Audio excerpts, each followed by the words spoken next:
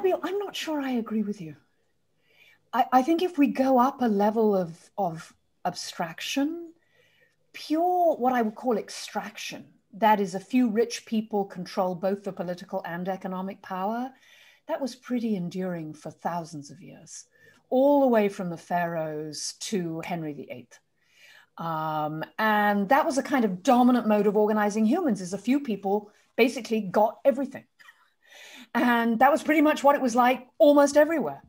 And what we saw, you pick a number, 300 years ago, with the city-states in Italy and the real beginnings of the development of the free market and the sort of first moves towards democracy, very partial by our standards, that's relatively recent.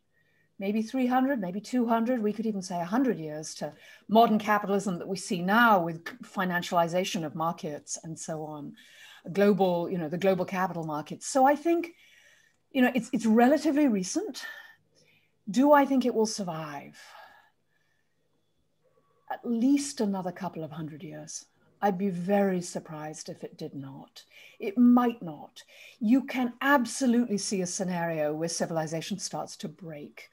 If climate change is really left unchecked and we see the worst effects, you could see a fragmentation of the global markets. You could see widespread revulsion at private ownership of capital and a kind of demand for governments to step in. But right now that seems unlikely. I mean, look at global levels of trust in governments.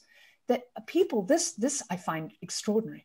People trust business more than they trust government, which historically is completely unprecedented. Yeah. And business has a great deal of power.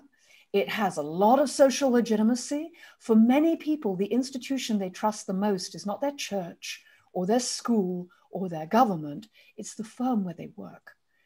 And they have all the money. So I think this is going to be pretty robust. Now, I'm a big proponent of radical reform. I think capitalism should reform itself to survive.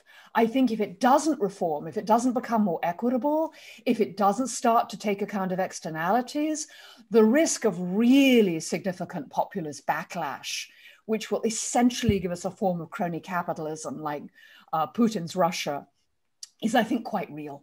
And, is Putin's Russia capitalism? Not really. It's straight back to extraction and a few people own everything. So I think that's the risk. And so I'm paradoxically in the position of saying, no, capitalism has huge numbers of problems, big problems. I don't want to go back to extraction.